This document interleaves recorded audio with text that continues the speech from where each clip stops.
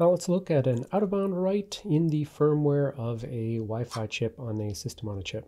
Specifically a Qualcomm system on a chip, which is frequently used in smartphones.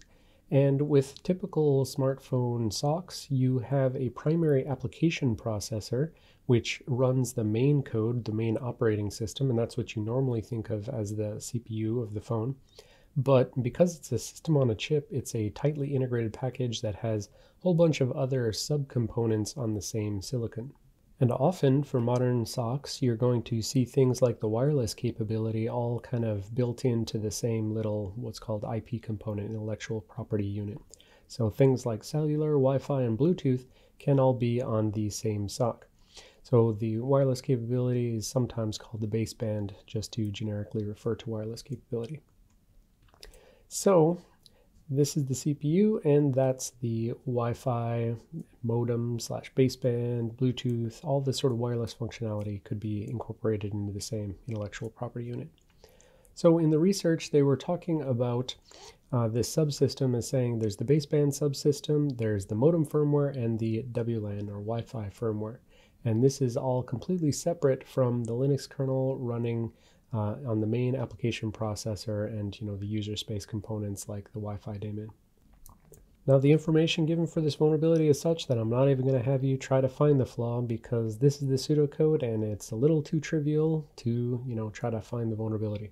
What you've got is a global buffer that they've helpfully described as 10 times B0 plus 6 large. There's going to be a 6 header and then 10 entries, which are B0 each. And then we've got an attacker-controlled length that's going to come in while it's parsing some Wi-Fi packets over the air. And it's going to take over-the-air data as your source, a fixed size of 44 as the size to copy. But then this part where it mem copies to the destination, it starts at the base of the buffer and then plus 6 because there's this header, and then item count times B0. So item count is plus each time through the loop. But the attacker controls the length, they control the exit condition, so they control how many times it goes through the loop, which means ultimately if this item count is allowed to get equal to or greater than 10, then all of a sudden you're going to be stepping outside of this global buffer.